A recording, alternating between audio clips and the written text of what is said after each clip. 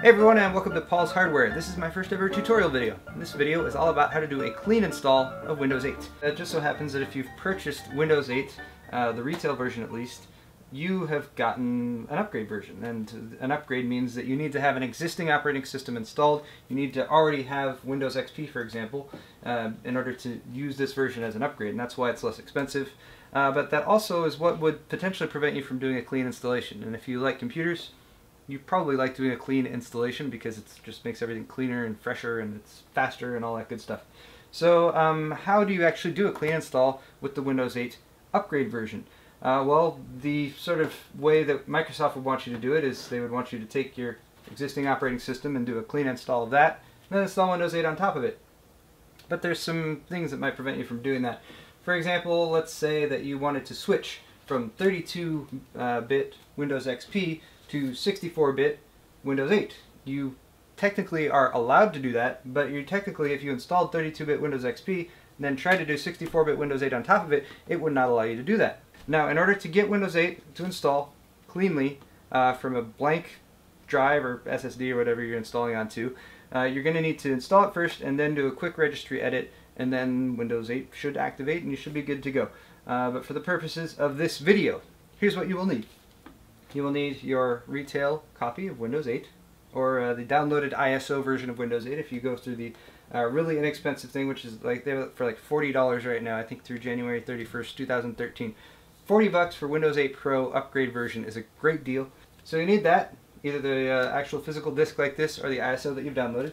I'm going to show you guys how to take that physical disk or ISO and make a little loader USB drive off of it like this. You need a 4 gig USB drive for that. And then of course you will need your existing version of whatever OS you're upgrading from. So whether it's Windows XP or Windows XP 64 or Windows 7. And if you're running Windows 7 and you want to keep running Windows 7, that's fine. Go ahead. I have no problem with that. You should have no problem with that. Windows 7 is a great operating system. But especially if you're running an older version, you might want to upgrade to Windows 8. And hopefully this video will help you do that. So let's get started with step one. And step one is always going to be back up your data. Please back up your data. I am 100% not responsible for any data loss as a result of this. So back up your data, back up your apps. Make sure you've got those stored on a separate external hard drive somewhere else, not your computer that you're updating. Now, if you're okay with loading very slowly, you can load directly off of the disk that came in your retail package. If you want to do that, then just go ahead and jump ahead to the point where I'm going to tell you guys how to boot off of the disk or off of the USB drive. If you want to do it much faster and you want to make a little bootloader USB thing like that, then you should follow these instructions. Now, if you download directly from Microsoft, which I haven't done because I haven't done the little $40 deal, they should be giving you an ISO to download. You download that ISO, they want you to burn it onto a disk, and they want you to load it. What I am doing, since I have the disk here, is I'm going to be loading the disk into my computer, or actually my wife's computer. Yes, this has been my wife's computer that I'm using for all of the Windows 8 videos I've been doing. And I'm going to make an ISO from that disk. There's a few different apps out there that can do this. The one that I have found to work most consistently for me is actually ISO Recorder. ISO Recorder, Alex Feinman is the gentleman who has created this one. You can download this. The Windows 7 version works just fine, whether you're using Windows 7 or Windows 8. And yes, I am using Windows 8 already. Sorry.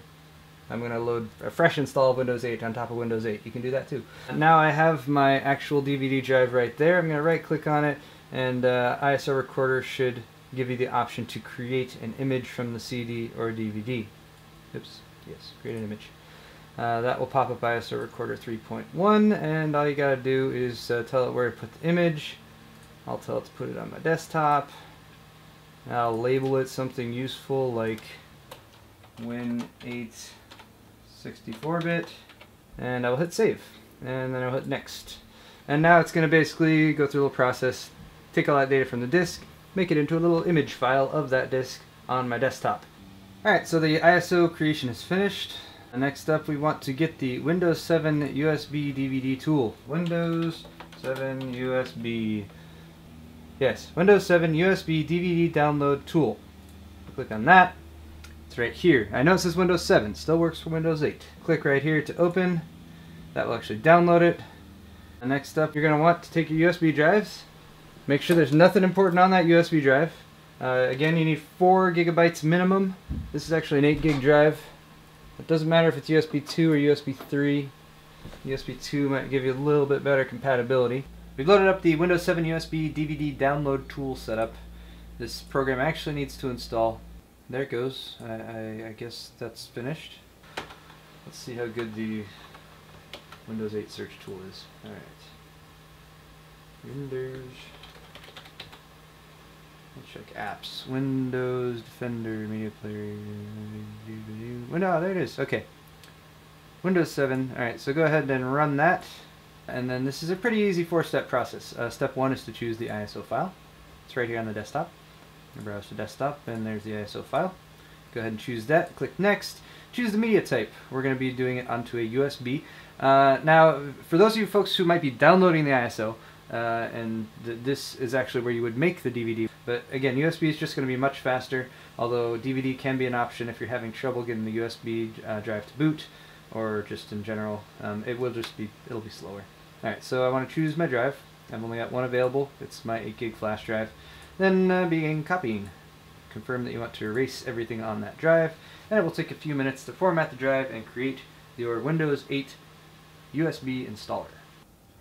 And the USB device was created successfully, so next up I'm going to go ahead and do my clean install. A couple things to note. I'm just going to be restarting this computer and doing the clean install right on there. So my USB drive is already plugged in, and my SSD that I'm installing onto is already in there. Make sure you have your Windows 8 key on you right now. I'm guessing if you do the downloadable version that Microsoft will email it to you or something along those lines, you do need it before you actually get through the Windows 8 installation, so make sure you have that. Another thing that I recommend at this point is to unplug any drives from your computer apart from the drive that you're going to install the OS on, as well as the removable drive that we just made. The next thing I'm going to do is restart and boot off of that USB drive instead of off of the hard drive. Now, in order to do this, you need to access your system BIOS or UEFI.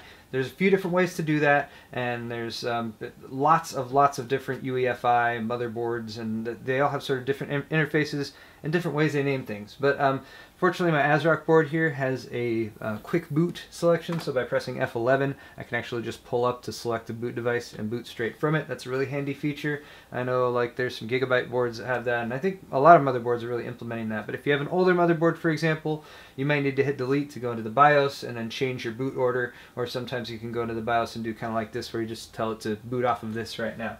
But for the time being, I am going to boot off of my USB drive I have plugged in, and that's going to go ahead and start up the Windows 8 installer. At this point, you will stare at a blue New Windows logo for at least a few minutes. Now, don't worry, eventually this little spinny thing will pop up, and it will proceed with the installation. But especially on slower computers, you might just be looking at that for a few minutes.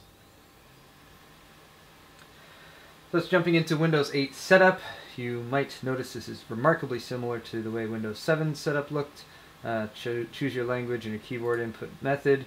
Click Next. We want to install. There's also a repair option. You can boot off of this to do some repairs. When it does starting and goes through setup, then we'll be able to choose what type of install we want to do. And of course, we can't forget to input our product key. This is why I told you guys, you need the product key up front this time. That's one big difference between Windows 7 and Windows 8 installations. Windows 8, you gotta cop it up right away, and once you've loaded the OS and you're online, it will automatically activate. Next up, accept the license terms, and here's where you're going to make the key decision between upgrading and custom. If you choose upgrade, you can do that, and if you've already got Windows like XP or anything installed, you can do an in-place upgrade. We want to do custom because we want a clean install. Now this is sort of a typically formatted Windows 7 drive. You'll notice there's two partitions. One is the system partition. If you're loading onto a different drive, bear in mind it's going to format it no matter what. So I usually go into drive options. I usually delete any existing partitions, like so. You got one drive with unallocated space. You can make a new partition, or you can just click Next and it will do it automatically. And this, again, very similar to Windows 7 installation. It'll go ahead and go through this process, copying files, getting ready, installing features, and pretty soon you'll be up and running. This only takes maybe 10 or 15 minutes. Next up, we'll have a few restarts, and again, it'll swirly sign with getting ready, and it'll get devices ready and whatnot. One really noticeable improvement of Windows 8 over Windows 7, and I say this after having set this computer over here up with Windows 7, a clean install, the boot time was like maybe 20 seconds. And literally Windows 8 boots in half that time, which is pretty awesome. And once you've gone through that quick setup, and I wasn't timing this specifically, my guesstimation is maybe that was 10 minutes. But next up, of course, you want to pick your color. I'm going to go with green. Oh, we need to name this computer. This is B-Town. Next up, choose your settings. I'm going to go with Express here, although occasionally I might go in there and change things. And then, of course, we can sign in with our Microsoft ID. And this is actually pretty handy to do. It will take your settings from different computers and apply them and kind of make you feel a little bit more at home. I don't use this email though. This is a public email. So don't email me at this email address and expect me to reply.